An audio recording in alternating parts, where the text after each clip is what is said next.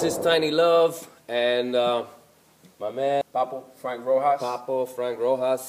This is a great interview for you guys out there, and hopefully we're gonna hit some good pointers, and you know, we're gonna learn some history on the rock way back. When did you start dancing? When did you start dancing? How did you get into dance? Who influenced you? And what year? Around what year? Well, again, I was born and raised in the Bronx. Okay. As a matter of fact, I still live in the Bronx. I'm 54 years old. I started dancing. I actually started dancing in the late '60s. What happened was when I was about 10, 11 years old. My father died when I was 11, and then people in the neighborhood sort of like felt bad for me. So everybody took me in. And what happened was the teenagers, took a liking to me. Mm-hmm. So I used to watch them dance, and I used to pick up all the new dances that they did back then. Mm-hmm. It was always, the new dance was always based on what record came out. Oh. So, yeah. So if there was a record by James Brown called The Mother Popcorn, there's a dance that came out called The Mother Popcorn. Oh. There was Jackson 5, I Want You Back, there was a dance to that. ABC came out, there was a dance to that. Mm-hmm. So that's how it was, and they were basically house parties. So they used to, from house to house, basement to basement, and yeah, that's how I started. I watched the older people. I picked up their steps really fast. Because I picked up their steps and I was so young, they thought I was cute. The older guys, they would come get me, take me to other neighborhoods to dance against kids, you either fought or you danced, one or the other. Okay. I could do them both, but I danced better. Mm-hmm. So yeah, so that's how it all started for me. That's when I developed the funk and the groove that went with dance. I mean, people can do steps, but now can they do the funk and the groove with the steps? Yeah. And that's what it was that I guess made me a little different for most of the kids. Mm-hmm. I could do it with the funk and the groove. I could do it exactly the way the older guys did it. Can I ask you what neighborhood in the Bronx? Yeah, I grew up around Prospect Avenue, 181st, 182nd Street. That was Clinton, Crotona, which was 4 blocks away from the Bronx Zoo, Southern Boulevard. Okay. So yeah, that was my area. That's where I grew up. Thank you. You're welcome. Now, so basically, I'm gonna go into rock and. First question about rock, I want to know, what is rock dance to you? Define it. Rock dance to me. When I first saw it, I immediately fell in love. Rock also came around at a time where I needed something. Mm-hmm. My father had died. My father was murdered. He was murdered on the street. So he was there one day, gone the next. I was, combination of being, very much in pain, but I was also very angry. Mm-hmm. So rock sort of like came around at a time for me when I could have really, went south. I could have really went bad. Mm-hmm. But because I also played baseball, and my father was my coach. So I couldn't play baseball anymore because anytime I played, it was too painful to play without him there. So rock sort of like took the place of baseball. And with baseball, I worked every day, worked really hard. So I took that and I transferred it into rock. And I learned to dance. I went out and I watched the guys, who were there before me, who could do this dance eloquently, so I was fortunate to come at a time where I believe when rock was at its peak, when it was at its best. This was from '69 to about '73, maybe even. I think we broke it. '76 maybe. It really lasted. I got in there I think late '71. But yeah, it was crazy. Did anybody like influence, like oh my, I like that guy and I want to dance like him? There was quite a few. Back in that time, you had everybody did rock, all right. but only a few could do it real good. Because rock is not easy. Not to do it the right way, at least back in that time. So, and that's, you know, that's more the information I have. Like today is a little different, and I'm not an expert on today because I hadn't danced for a long time. But that little time from 71 to 76, man, those were my days. So yeah, I mean, there was, I remember the first guy I met was at a basement. His name was Puppet. I was just there hanging out. There wasn't many people. It was, you know, it looked like a club. They had aluminum on the floor, on the wall. They had you know, the light, the wall, the mirror. So it was like a little disco, but I remember there wasn't anybody there. And this guy came in with a couple of other guys, and they started dancing, and I was like, wow, you know, what is this? So, you know, I got up and I did a couple of steps, and he saw me, and he said, do this, you know? So I did that. Then he said, try this one.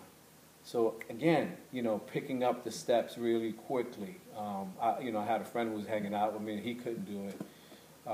So you know, they took to me again, and that night he took me to a club, and this was in the Bronx.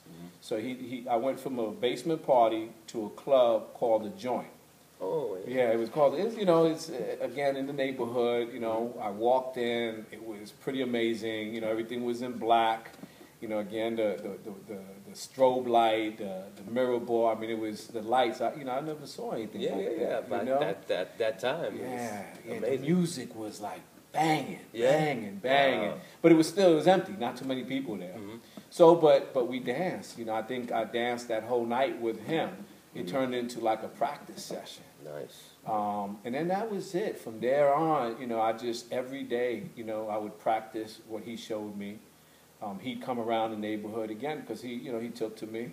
I was about 2 years younger than him, and we would practice. He'd show me moves, and I'd get them, and you know, then he said, you know, you're ready to go downtown, you know. And, oh yeah. Yeah, and that, you see, that's where all the rock dancers who could dance went.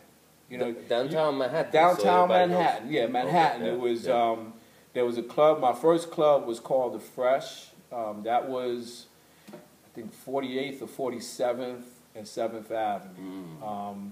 So, you know, although you had guys who danced in the Bronx, you had guys who danced in Brooklyn, Queens. All the boroughs had their dancers. Yeah.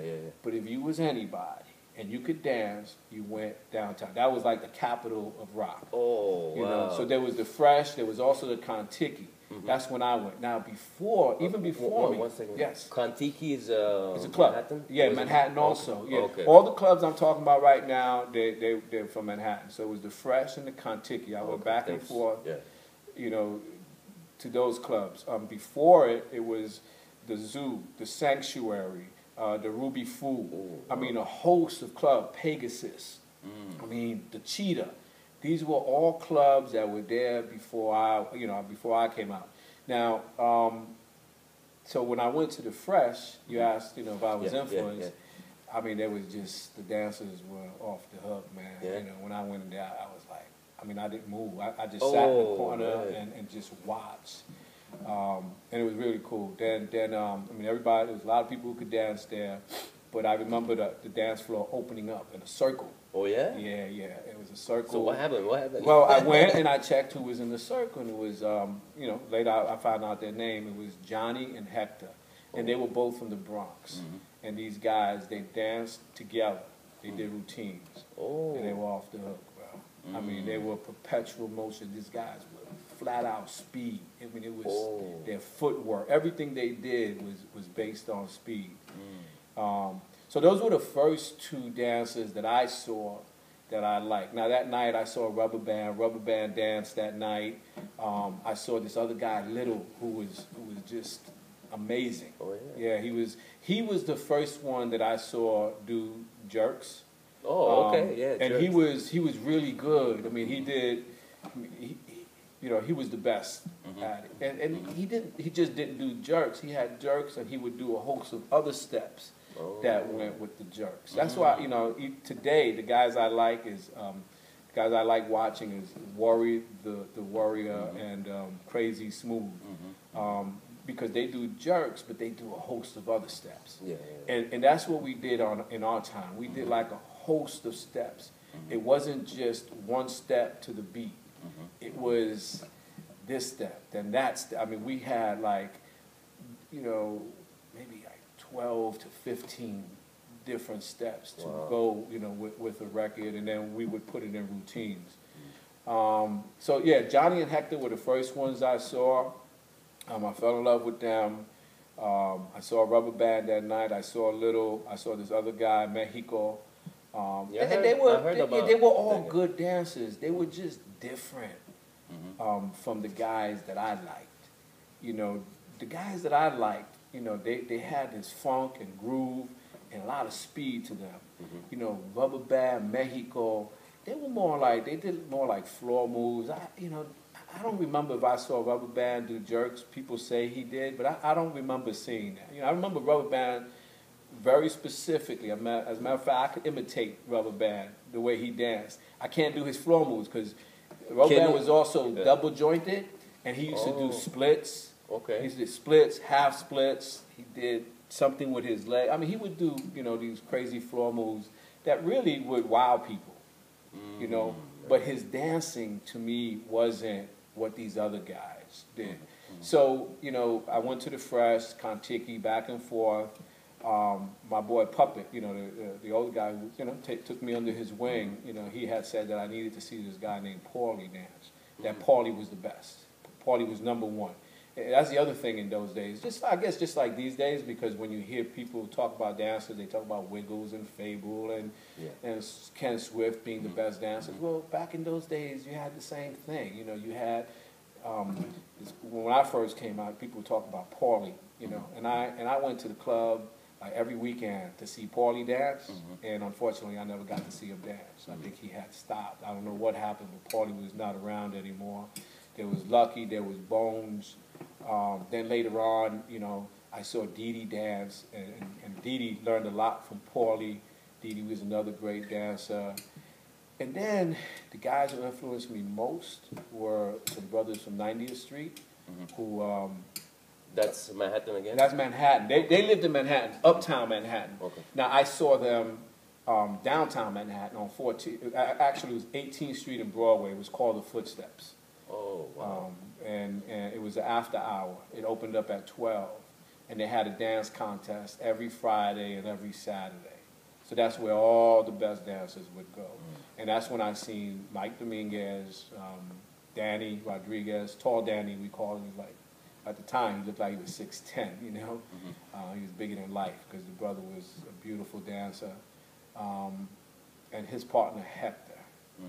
The other thing was the girls were just as good as the guys. Tell me something about that. Well, there was one girl who was better than all the guys. Her name was Anna. Oh, yeah. What's her name? Anna. I don't know where she is. I don't, you know, she disappeared. That's the other thing about that generation. Everybody just disappeared.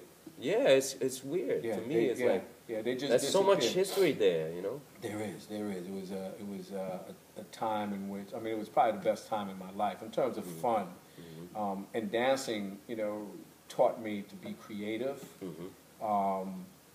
become a creative thinker. So everything I do has a flair of creativity, and even, you know, I'm a professional counselor. I work with kids, even with that. So. You know, I've been able to take that discipline and apply it across the board. So again, I just say that, you know, it was a very powerful time, man. It really was. Amazing. And the dancing was awesome. So those are the guys, you know, who influenced me. There was Anna, who danced with a girl named Janet. And again, everybody had a partner back then. Everybody had a partner, and everybody, you know, did routines in the contest. It was never one-on-one. Oh, yeah. Yeah. And burning, you know, we used the word burning, but it wasn't like, you know, how they use things to embarrass people. It wasn't really that. It was just who could dance better. If I danced better than you, then I burned you. Oh, wow. You know, so it was all about what you did, the steps, your moves. Was it